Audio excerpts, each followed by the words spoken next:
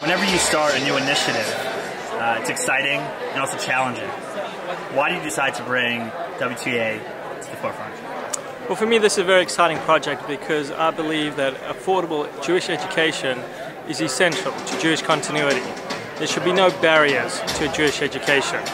But the more and more I looked into the solution that is being pioneered in New Jersey, the Yeshiva Ha'atid, is that this is not only a more cost-effective solution, but it's a superior educational solution.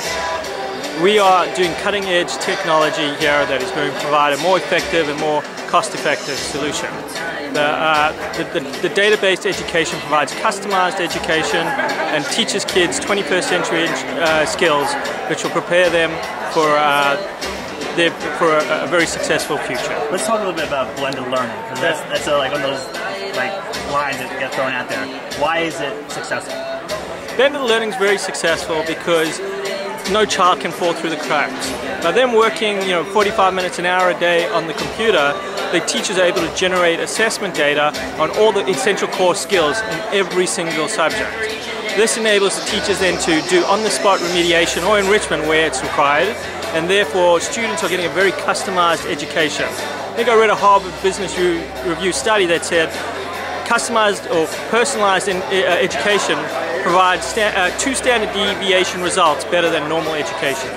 And you have kids, and obviously some people feel uneasy about getting into a new school, but look at models like Yeshiva Ha'atid where it's really bloomed and really showed that anything's possible.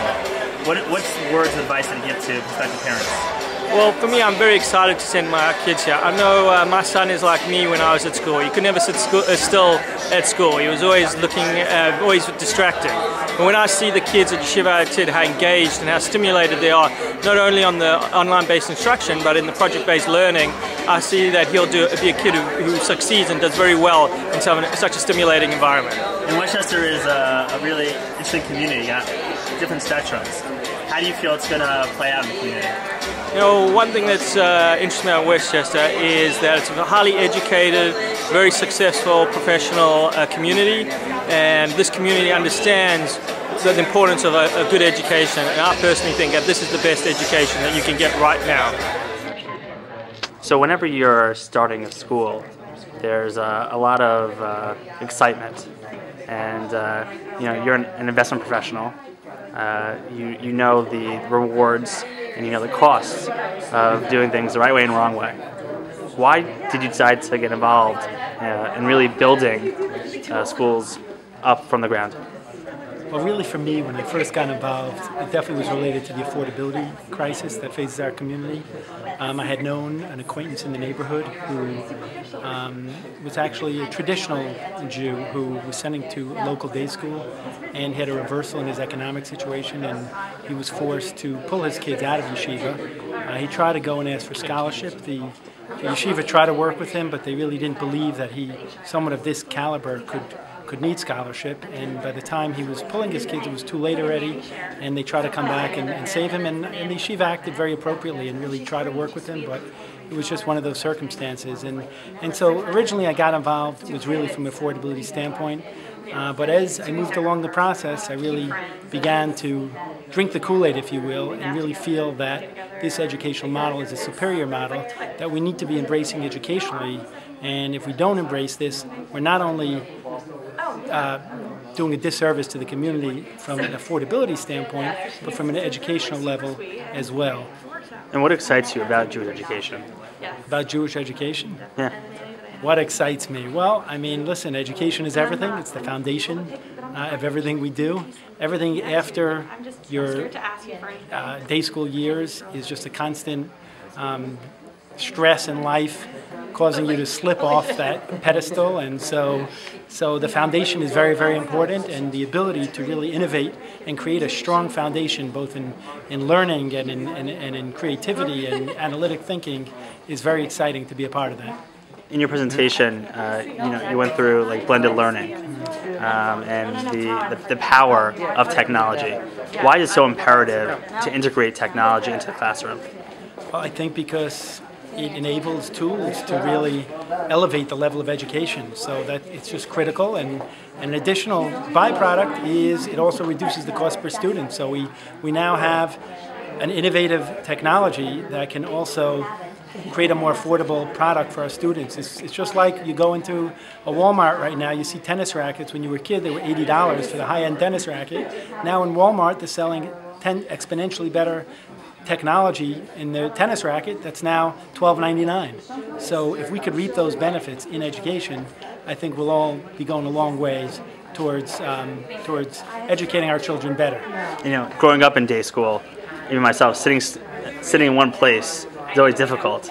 And with technology, you actually can track, actually see where you are, and then once you get to that certain point where, let's say, you're stuck, and you pass that level, you can become even more successful. Right. Why do you think, you know, the larger Jewish community not embracing technology? Well, I think change, as some of the speakers spoke about tonight, is slow to come, and people cling to old methods. Change is a little scary. I think at this point there's so much data that's a legitimate question to ask, but frankly technology moves very, very quickly. And it's really 5, 7, 8 years old since the beginning of this type of innovation. And so in the relative scheme of things, what you see with technology, once you pass that critical point, then it really spreads like wildfire. And in starting this school and the other two schools, our sister schools, Tiferet and Yeshiva Hatid, that was the idea, to really innovate aggressively with an eye towards affordability. And then we hope that within the next 2-3 years, you won't be asking that question, because everybody's going to be embracing this technological change. And tonight, you know, over 150 people came out. Is that a surprise to you? Well, actually, we set up for 180, and we had to add another 20 chairs, and there was standing room, so hopefully it's over 200. It definitely was very gratifying, and it was a surprise, obviously a pleasant surprise, and we hope that, you know, this product will really speak towards the community, and people want to send their kids, not only because of affordability, but more importantly because they'll feel this is the right educational path to choose for their child. Whenever you start a job, you never know where it's going to go, and especially in your position where you're really, from the ground up, developing exciting educational experiences for Jewish education. What inspired you to go into this field? Well, so actually when I was in college, I got degrees in computer science and business. I was in a management and technology program. And in that program, we really focused a lot on innovation and how you can use technology and best management techniques to really change everything, and just look at how that's changed pretty much every industry.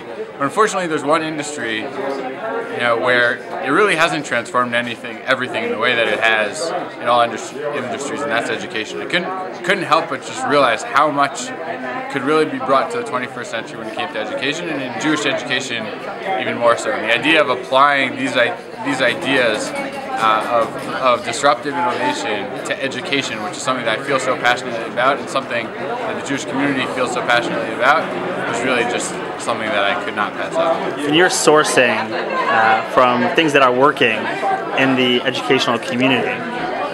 Blended learning is something that is really is a game changer in Jewish education. What are you seeing within the tech world that is really going to take Jewish education to 2.0? In the Jewish tech world? Yeah. Well, what's interesting here is you have the supply side and you have the demand side, and it's interesting to see how they play off each other, right? You know, you have schools start wanting to use technology more, so companies start progressing, and they say, you know what, maybe we could do this better, maybe we could do that better, and then we could sell it to the schools. And as these new schools are starting up and really redefining what a school could look like, they therefore redefine what a school needs from a technology perspective. And we're really starting to see companies and groups and startups, for-profit, not-for-profit, pop up all over the place with different ideas of how they can use technology and online content to transform Jewish education. And it's definitely in its infancy stages right now, but we're seeing a huge increase over time. There's way more this year than last year, and there will definitely be way more next year than there is this year. And let's talk about like Yeshiva Hatid, because that's really like the epicenter. People are looking to that as the model to build out successful Jewish day schools of the future.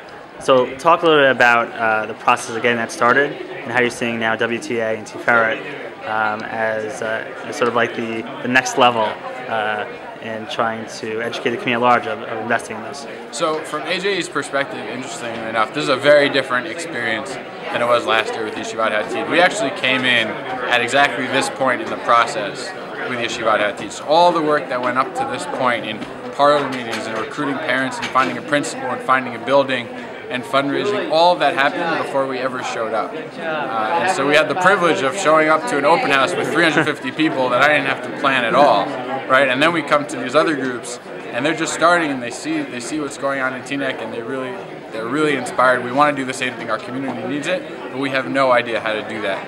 And so, you know, in these two schools, in Westchester Guitar Academy and Tiferet, we really had to play a much larger role in terms of taking everything we learned the first time around. It's something that was discussed a lot tonight, that this shouldn't be starting a school from scratch. This should be just starting a school from the starting point of where Yeshivat Hatid has already reached. And that's what's really exciting about this, is that every new school we open should build off the previous ones. And the three principals that we're now working with in these three schools are working together tremendously and have really high amount of respect for each other, and their skills really work. They blend together very, very nicely, and we really try to see this as one school. Not three different schools that are going at it on their own, but one group of people that's saying, how can we change Jewish education in every single community, not just ours? Let's talk a little bit about blended learning, because that's something that people sometimes can't wrap their head around. Like, how does this work? What are you seeing working and not working? So part of the confusion, I think, with blended learning is that blended learning can be a lot of different things. And the way, you know, it's pretty easy to think about it as follows. You have one end of the spectrum. Right, one end of the spectrum is really traditional, old school, face-to-face, teacher lecturing in a classroom, no technology anywhere to be seen. The other end of the spectrum is completely online learning. You're sitting in your living room on a computer taking some online classes. And anything in between is considered blended learning. And so when you hear people talking about blended learning this, blended learning that, they could be talking about two completely different models that look nothing alike and have very, very little in common, but technically speaking, they're both blended learning. So that's part of the confusion, that it's really not enough to just say, oh, we're doing blended learning, because you can just throw some technology into a classroom and a little bit of online learning here and there, and you can call that blended learning. Or you can say we have an online classroom, or we're going to hire a tutor to work with the student a couple hours a week. That's also blended learning. So what we're talking about is really trying to find the right balance, right? And it's not that we started with the end state. We said we have two tools. We have teachers and we have computers. Right? And how can we use each of those with their strengths and avoid their weaknesses and blend those together to find the perfect balance of those tools to educate our students properly? Because at the end of the day, it's not about the model, it's not about this blended learning term. It's about how can we do the best job educating each and every student as we possibly can. And what's your hope in the next, let's say, 2 years? My hope is that, you know, first and foremost, my hope is that these schools continue to prove that this is possible. There's a lot of naysayers out there, and the only way we're going to overcome that is if we prove them wrong.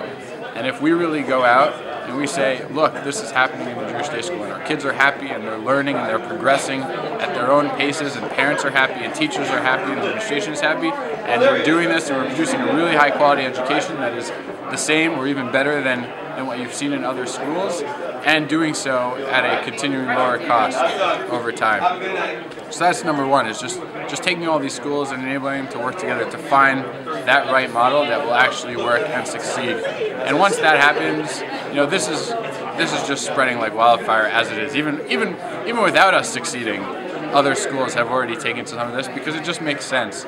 And the more we succeed, the more we can share what we've learned. And it's not just our goal to share it with each other, but it's our goal to share it with everybody. And every school should be doing this, and every school will be doing this. It's just a matter of time, and hopefully we can accelerate that process and really lead the way and lead by example for all of Jewish education to change forever.